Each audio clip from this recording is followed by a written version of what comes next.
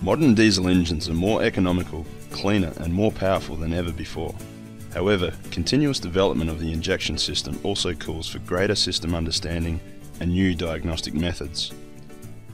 Today's technicians must be able to distinguish between not only pre- and post-injection, but also between magnetic solenoid and piezo-type fuel injectors. With the Unitrain-I course, you will learn the functions and operating modes of common rail systems. Make adjustments to the speed, the load, and the engine temperature, and see how the injection will behave. The answers to this can be found in the multimedia course which accompanies the board.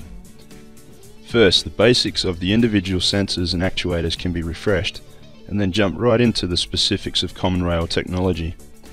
Many animations are used to help strengthen the understanding of the system.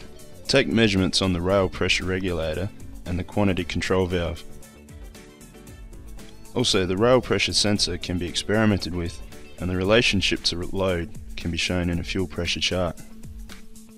Compare magnetic with piezo injectors. You can at any time change the speed and the load and instantly observe the effects on injection.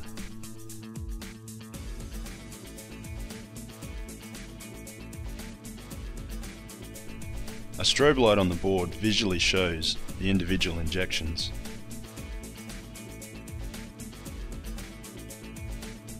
In order to demonstrate the regeneration of the particle filter, you can put the board into regeneration mode at any time. The change in injection is now clearly visible and measurable. The rapid technological advances in diesel engines requires constant and continual knowledge building.